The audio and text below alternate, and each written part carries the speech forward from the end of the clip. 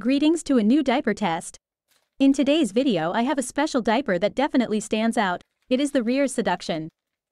You certainly know the manufacturer. He is one of the largest in the ABDL area and I already had some of his diapers in the field test. But all previous ones were rather printed with colorful motifs. This one can also simply be called the purple diaper. The Rearz Seduction doesn't catch the eye because of special prints, but because of bright purple hue. It is completely purple in color, without exception, and there is nothing printed on it either. This is rare. I can spontaneously only think of the North Shore Megamax, which is also available in completely colored, for example blue, in addition to white and colorful. Also, according to my impression, you do not see that often, because many either directly like the colorful printed diapers, or alternatively the plain white ones. Built up, the Rearz Seduction is similar to what you know from the slightly more upscale ABDL diapers. It has reusable plastic glue. For that, a glue zone in the front and inside are the raised cuffs on the side. They are to prevent the diaper from leaking when it gets full. They also provide some more room to further boost the absorbency with additional inserts. I won't be doing that in the field tests to find out how much the diaper can handle on its own. We'll get to that in a moment. First, let's look at the adhesives. Here we have the usual reusable adhesives with the blue stripe at the end, as have been used everywhere with this style so far.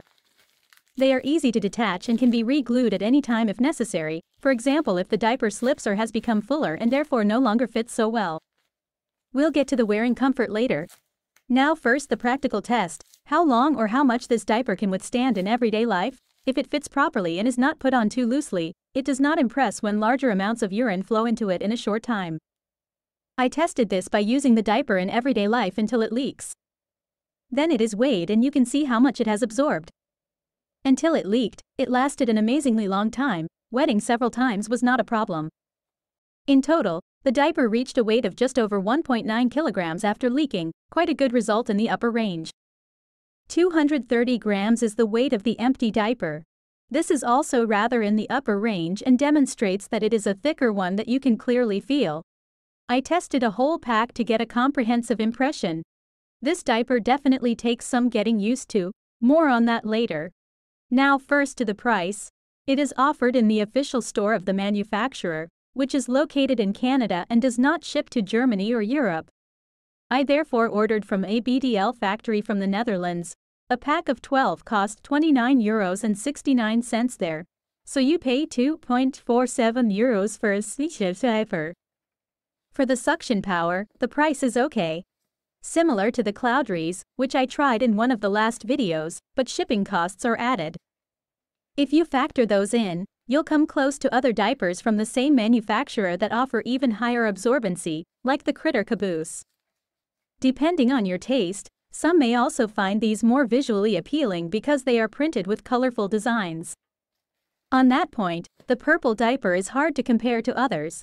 True, it is completely purple, for which the manufacturer needs a large amount of color. But it is not printed with colorful images, as is the case with many other ABDL diapers. I wouldn't rate either of them as better or worse across the board, but as a matter of taste. Personally, I find both interesting and see the purple diaper as a nice change to the colorful printed. After all, you don't have to stay with a single design forever, but can have several diapers. So I occasionally wear this one and then on other days again a Candy Fluff, Safari or one of the numerous alternatives that are colorfully printed instead of monochrome. From the wearing feeling, I found it positive already when unpacking that the diaper is not too extremely pressed into the package. With the crinkles, I noticed that, especially with the two newer designs, they are so strongly pressed into the package that you get the first 1 to 2 diapers out only with difficulty.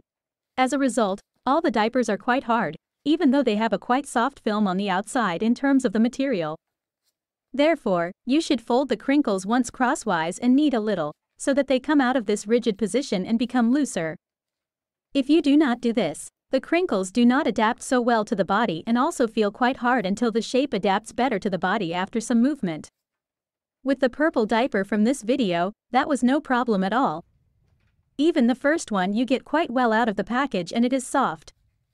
However, it does not have such a smooth film outside, such as the Critter Caboose or some other ABDL diapers, both from this manufacturer as well as others. But rather a slightly more matte one. Difficult to describe, it still feels like foil, just a little less intense. I found that unusual at first in terms of feel. After a few diapers, this has settled and I now see it as an alternative to the smoother foil. Comfortable it is also, the cut is generous, but not too big.